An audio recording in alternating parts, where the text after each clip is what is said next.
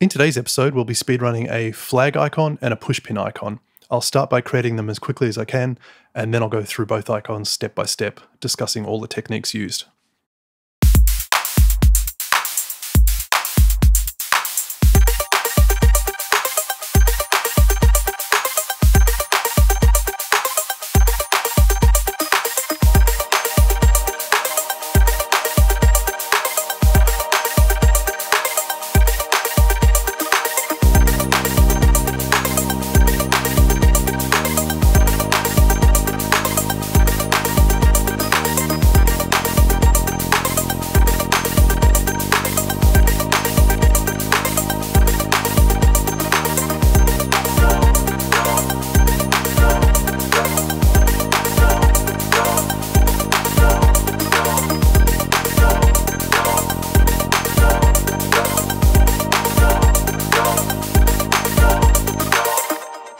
Okay, first up, let's create a flag icon. And the first step to doing this is to grab the rectangle tool. And I'm just going to start creating a rectangle from above and to the right of the center point. And as I'm dragging out, rather than creating the shape from the top left, which is the default way it works for the rectangle, if you hold down the Option key, it will create a rectangle from the center. So that works for us in this instance. I'm just going to make that 12 pixels wide by 6 pixels high. So another way to do that would be to click on the canvas with the rectangle tool, and that brings up this rectangle window where you can type in exact values. That works with all of Illustrator's shapes. And yeah, what we now have is a rectangle that's kind of vaguely the right size that we're after, but we're missing a lot of the points. We actually want a lot of points on the top and the bottom, and one or two on the left and right. So what I'm going to do to create some extra points is to go up to Object, Path, Add Anchor Points, and this will subdivide all of the line segments and add in anchor points in the centers of the segments. So you can see we now have an extra point on the top, the bottom, the left, and the right. And I'm just going to do that one more time because we want some more points. And again, that will subdivide the segments, so we now have a lot of extra points on the top and the bottom. I don't actually want all of the points on the left and the right, so now it's time to get the direct selection tool and drag out a marquee selection. So we're just going to get these 2 points on the left and the right, and then hold down Shift and drag another marquee selection to get these 2 points. And from here, we want to remove these. If I just press Delete, that would actually break the shape, and it would remove the adjacent line segments and open the paths, which is not what we want.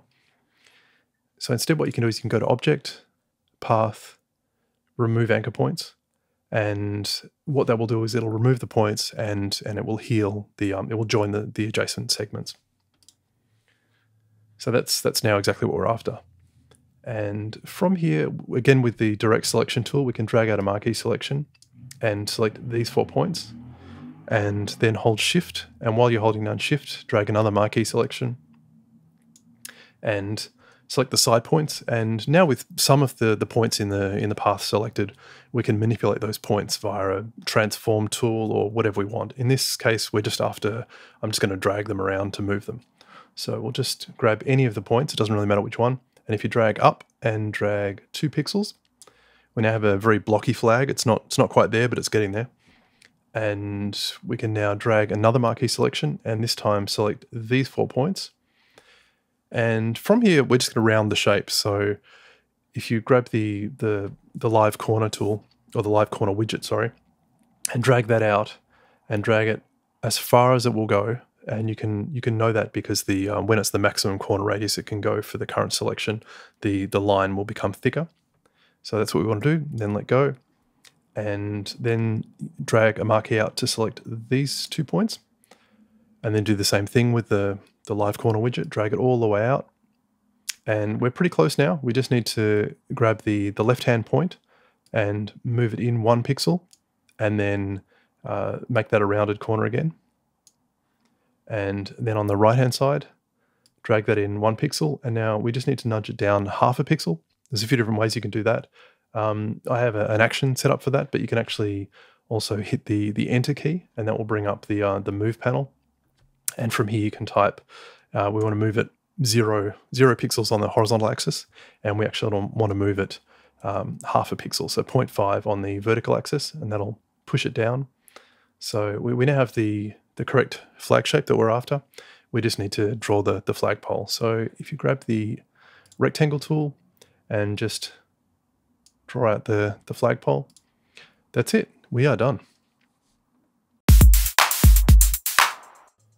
Okay, next up we have a pushpin icon, and the way I'm going to start this one is with the rectangle tool. So just select the rectangle tool and then drag out a rectangle that is 12 pixels wide by 2 pixels high, just below the center point of the icon. And what we want to do is round the top points of this rectangle. So I'm just going to grab the direct selection tool and drag out a marquee selection that covers the top 2 points. And from here we can use the corner widget and drag this all the way out and keep dragging until you see the line segment get thicker. And then just click in the middle of the shape to select all of the points. And this next move is a little bit tricky, but it's worth learning. It's a good one. From here, if we just grab the rotate tool, and what normally happens with the transform tools in Illustrator is they transform around the origin of the bounding box of the selection. So in this instance, it'll do this, and that is not what we're after. What we actually want to do is click once on the canvas with the rotate tool, and that will set the origin for the rotation. So I'm just going to click 3 pixels above and still in the horizontal center. And we now have an origin set that is here, so that's where the pivot point of the rotation will be. So now I can click and drag on the canvas, and that's how the shape will move.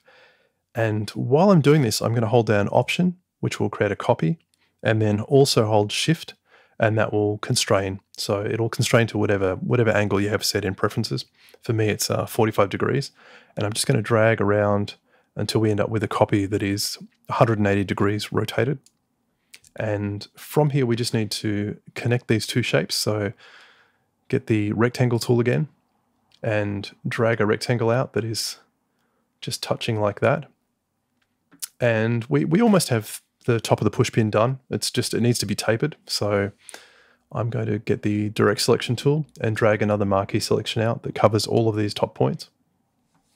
And one way to taper this is to do something similar to the rotation tool trick we just did. So grab the scale tool and set the origin by clicking once in the very center of this rectangle.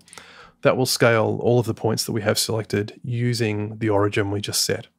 So now what I'm going to do is grab the top right hand point that I have up here and drag it in 2 pixels and down 1 pixel. And that has now tapered the top of the pushpin all in one go. And yeah, so we just need to create the tip down here now. So another way to do that is rectangle tool again and drag a rectangle out that is 2 pixels wide and just overhangs by 1 pixel down the bottom here. And yeah, there's a few different ways we could taper the tip, but what I'm going to do is go to Object, Path, Add Anchor Points, and this will subdivide all the segments, adding more anchor points. So we now have a top, left, right, bottom points added.